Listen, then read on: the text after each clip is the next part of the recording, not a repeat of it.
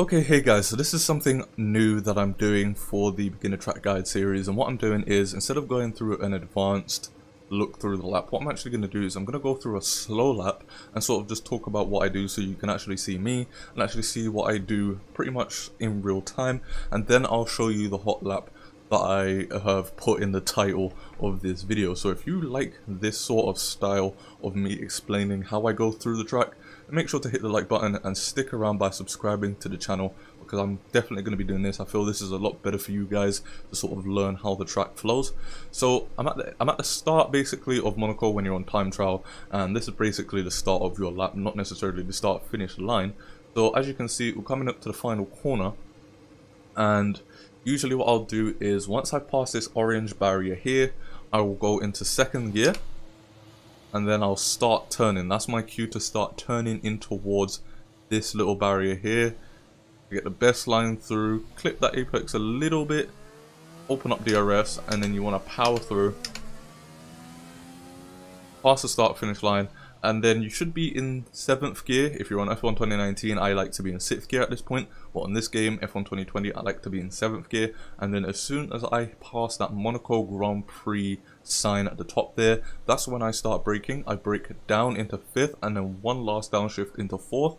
However, if you do need to car to get a little bit of that rotation, then you probably will need to go into 3rd.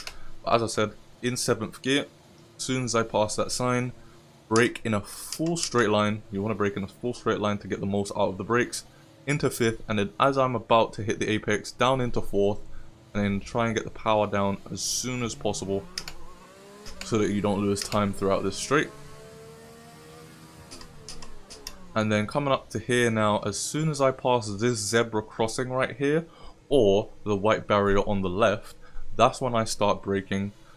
I should be in about 6th or 7th gear at this point. And then I brake in a straight line a little bit, and then I start turning because this corner is a little bit tighter than you would think.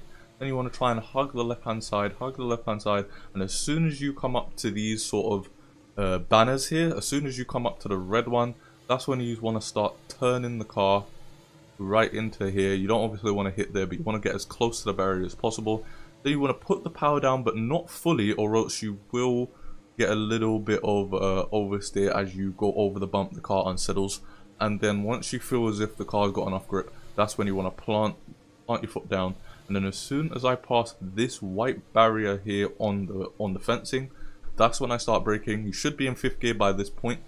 Start braking, and then you want to shift down to 2nd. And if you need to get the car rotated a little bit more, you can go down to 1st. But ideally, you want to be in 2nd. You want to be in 2nd here. Hug this, get the best line through, and then pretty much as soon as you get full throttle, that's when you want to start braking. Brake in a complete straight line because you actually want to brake sooner than you think, and then start to turn. You want to be in 1st gear. Ideally, you want to hug this barrier, not enough to invalidate, but obviously enough to get the best line through and help the car get rotated. Then you want to get the power down as soon as possible. Turn in 2nd gear, ride this little curb there, and then as soon as you pass this bridge, that's when you sort of lift off the throttle and also start turning in. Hug this corner as much as possible because that's going to give you the best line out. And this is obviously the longest like little straight here on Monaco, so you really don't want to lose time here. And then come up to here, pretty much as soon as I pass the 100-meter board, pretty much where this little like lamp pole is, I'll probably zoom into it post editing. But on the right hand side, you'll see the little lamp post there with some of the greenery. That's when I start braking. Brake down. Ideally, you want to brake in a straight line again just to get the most out of the brakes. By this point now, I want to be in 2nd gear when I'm passing this orange barrier, and then quickly shift down to 1st and also cut this corner a little bit, not too much so you invalidate your lap, but just so you can gain the most time and get the best line through that corner. And then you're coming out through here, going into sector 3 now. I like to brake a little bit and then throw the car in at the 50-meter board. You should be in 6th, and then you just throw it in at 5th gear. And then once you're in 5th gear, obviously you want to split this apex, get the best line through. Then you want to stay out wide so you can get the power down as well as get yourself into a good line for this corner. Click this apex, straight on, click this apex, and then pretty much I don't have an exact braking point for this one, but if you look on the left hand side, again, I'll probably zoom it in post edit, you will see a lamppost on the outside of the track close to where the crowd is. That's what that's the best place I always use as a reference point. Other than that, it's really just one of those ones where you have to memorize where the braking zone is. So as soon as you pass that, start braking. You should be in 6th gear at this point, and then brake down into 4th, hold it in 4th, hit the clip here, and then you want to swoop back, cut this corner a little bit, not too much so you invalidate the lap, and keep the car straight. And then just as you're about to hit this guy here, let me reverse the car so you can see him a little better. So just as you're about to pass these two guys here, that's where you start braking. I know it's a really weird braking point, but again, similar to the second chicane, I don't really have an exact braking point here. It's more about just remembering where to brake, to be honest with you.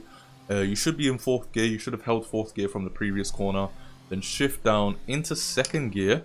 I shifted down into neutral there. Shift down into 2nd gear or 1st gear if you need to get the car rotated. Get the power down a little bit, and then once again, when you get to here, as soon as you pass that orange barrier, that's when you start turning into the into this inside barrier here. Open up DRS, and then there you go. That is a lap of Monaco. So right about now, what I'm going to do is I am going to show you the actual lap that I did, that I've got in the title, and then we'll talk about the setup.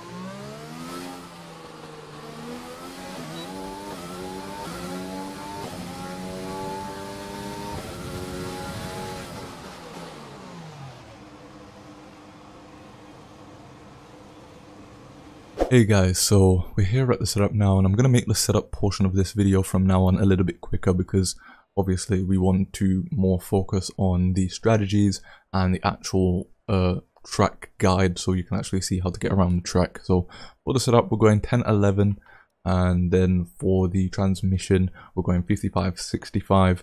I know it's different to the default of 50-65 for me, but I like the 55-65, it works for me around here. And then for the geometry, I use -2.8, -1.3. You can probably change it to maybe -1.20 or something like that, but I keep it at this. And then 0.06 and 0.26. And then for the suspension, I go 2.5, 6.8, and 2.4. Again, as I've said in every episode of this beginner's track guide, I always build the car for stability. And then for the brake pressures, it's 95% and 55 front brake bias, mainly because a lot of the braking that you are going to be doing is straight line braking. So I have it higher than I would usually at 52. And as I said before, I am going to be starting to play around with the actual brake pressures and front brake biases so that I can build setups that are more focused on the race for you guys. And then the tires, 23 psi on the front right, 22.2 on the front left, sorry. Rear right is 21.5, and then the rear left is 21.1. So that's the setup there. I hope that you guys enjoyed this new style of my beginner's track guide. If you did, then make sure to hit the like button and subscribe to the channel, because I want to be posting all of my track guides like this from now on to give you guys the best sort of information about each track. So I'll see you guys in the next track guide.